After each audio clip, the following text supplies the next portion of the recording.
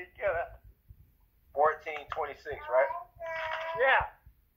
All right, it says, but the Comforter, which is the Holy Ghost, whom the Father will send in my name. What? Read that again.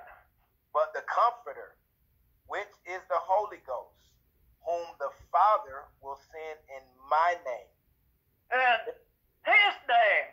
And who's doing the writing here? It's red letters, so it's Jesus. Jesus. It's red.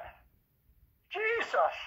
He shall teach you all things. So the name of the Father is Jesus, and the name of the Son is Jesus, and the name of the Holy Ghost. Amen. See the revelation here?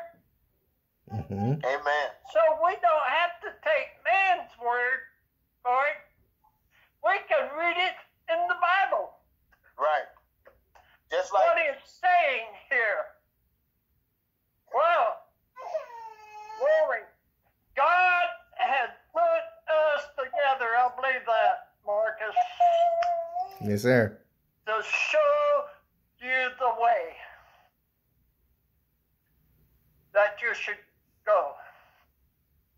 And, okay. Get Acts 4 and 12.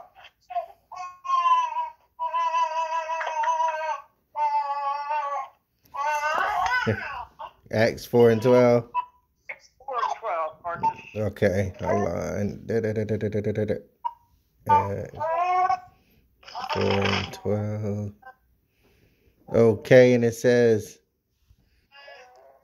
salvation is found in no one else, for there is no other name under heaven given to mankind by which we must be saved.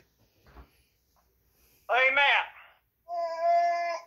Neither is there salvation in any other, for there's none other name under heaven given among men whereby we must be saved. So the salvation is in the name.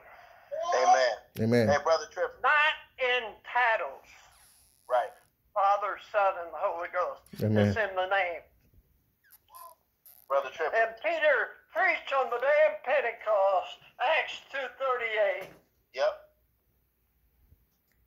He spoke in the name, said that neither is there go ahead, Jerry. Oh, no. No.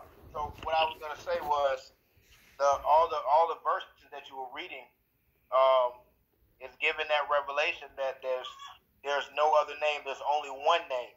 That's right. And while Jesus may be the name for a lot of things, it's still that name, that one name is attached to a lot of things. But the name doesn't change.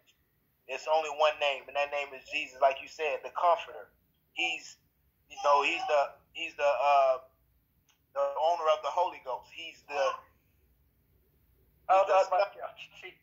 Father.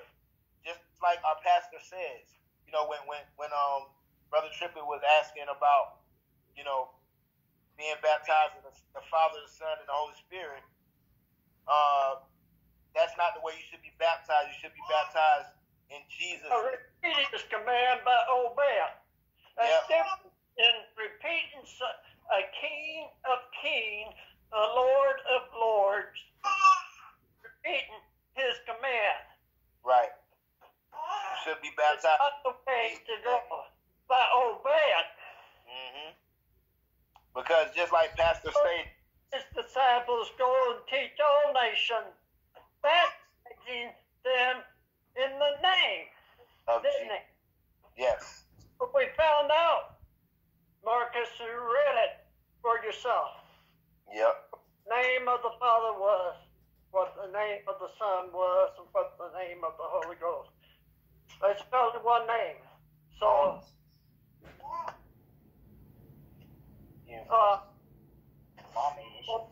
either salvation that